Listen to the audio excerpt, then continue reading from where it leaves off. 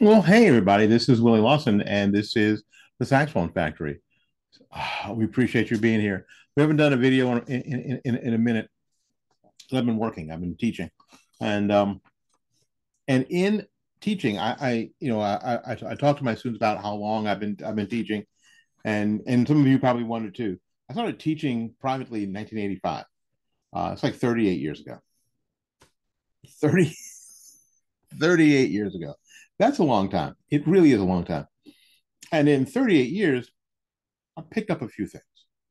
I picked up a few things about teaching and how I deliver instruction to students, especially on a one-on-one basis. Um, Whether the student is in band or in a community band, or is somebody who wants to be a professional at some point, or someone who's just playing because they think the saxophone's cool and like I want to play some. So how I teach and where I teach, we get all of those people all the time. Um, all those different desires all the time. So I want to talk to you about students, about you being a student. Now I know a lot of you have tuned in to the channel, and I appreciate it. I really do. We are almost to 1,000 subscribers. We're nowhere near getting monetized, unfortunately, because we don't have enough hours watched. But we have 800 and some odd subscribers to this channel, and I am grateful. I am truly grateful, and I want to increase that. So if you'll share this video and share some of the videos that have been useful to you, I would appreciate it. Now, this is something to students. So if you want to be a student, I've always suggested that I not be the only teacher you have.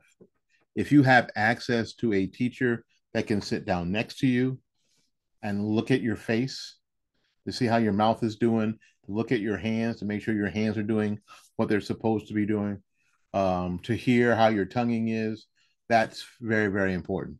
To hear your tone quality, that's very, very important. And to hear it close up, not to hear it through a computer speaker, but to hear it live.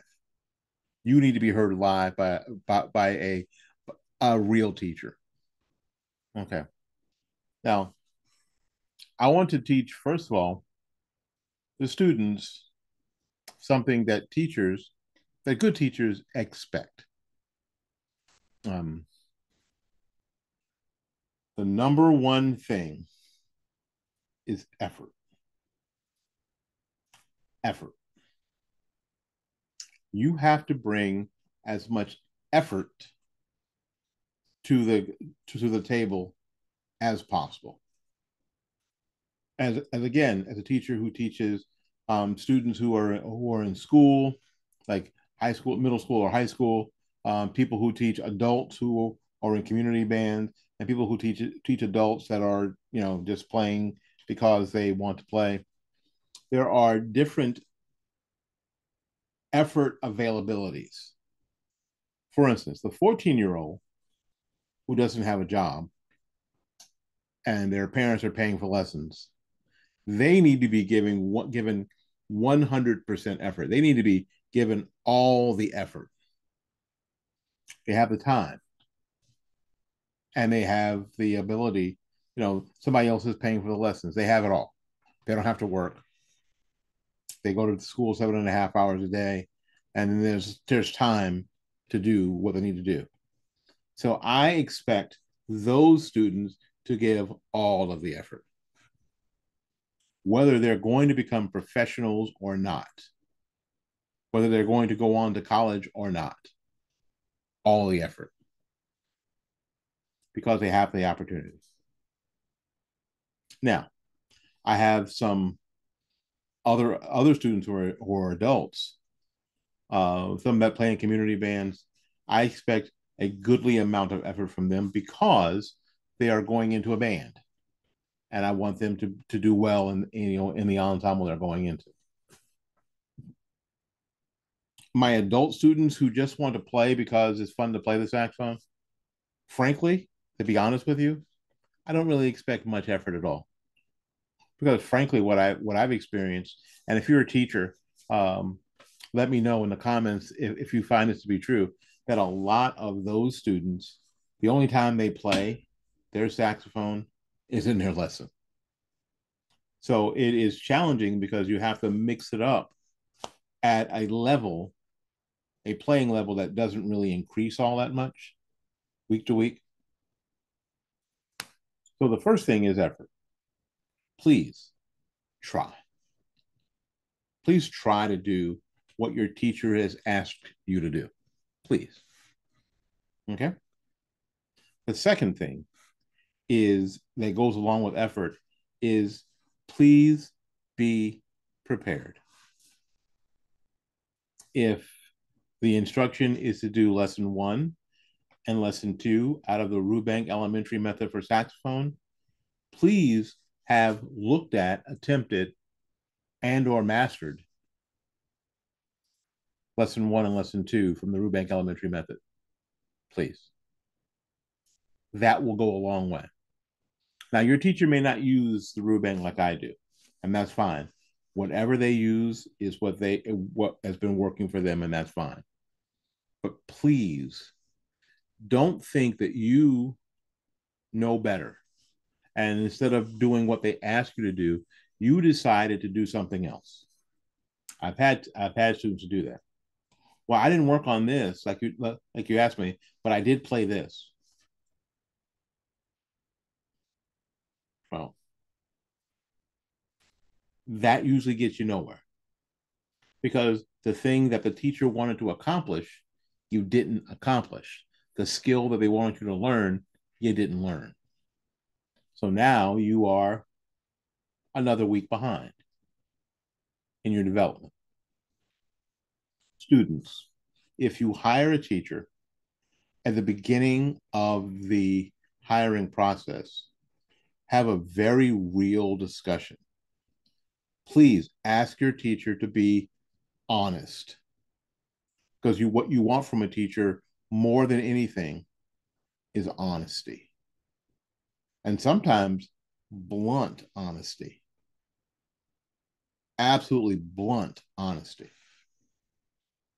I tell my students all the time, if it's not good, it's not good. I don't want you to have the wrong impression. I don't want you to get in your ear what's not good. I want you to get in your ear what's good. And that way you have something to aim towards every time.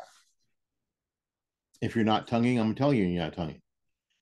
And on the converse, if I tell you that it's getting better, then it's getting better. If I give my students a compliment, they really love it because they know that those are hard to come by. I can give you a lot of encouragement without giving you a compliment. I can cheer you on from the cheap seats without lying to you. And you want a teacher who is going to cheer you on, who's going to be your number one fan, who's also going to be your number one critic. But they're going to be super honest about it.